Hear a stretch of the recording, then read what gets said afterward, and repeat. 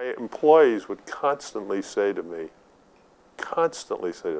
Art, when are we going to do real architecture? That was the line that I just go and want to throw up. I said, it's design. You're helping people. You're showing them how to work. It's architecture. Yeah, but I want to do real architecture. That was the line that I got for years and years.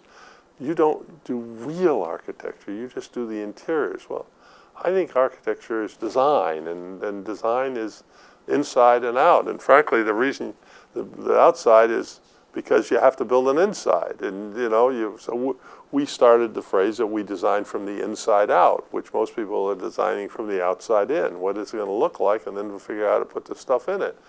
And that never made sense to me, and still doesn't make sense to me. You start from the inside. What are you going to put in this, and how are you going to use it? And then once you know all those things, then you put a wrapper around what now the two go hand in glove and can be more, depending upon the building, be more dramatic. But I think it was an attitude more. I just had an attitude that what I was doing was important,